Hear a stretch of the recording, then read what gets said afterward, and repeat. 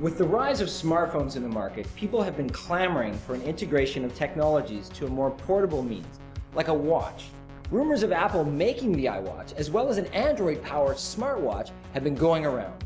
But it is this Indiegogo project that seems to have hit the mark on what we've been waiting for. Lovingly called the Smile SmartWatch, Emopulse brings about the concept of bendable screens and smartphones onto one wrist.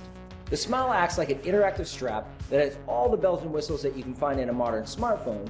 It's powered with an ultra-low voltage processor from Texas Instruments and will be running a custom Linux UI. It has a 12 megapixel camera and sensors to detect touch and gestures. For connectivity, it'll have Thunderbolt, USB 3.0, Bluetooth, NFC, and LTE. With all that it has going for it, it might just be a gadget geek's dream watch. But mind you though, the actual device won't be out for some time.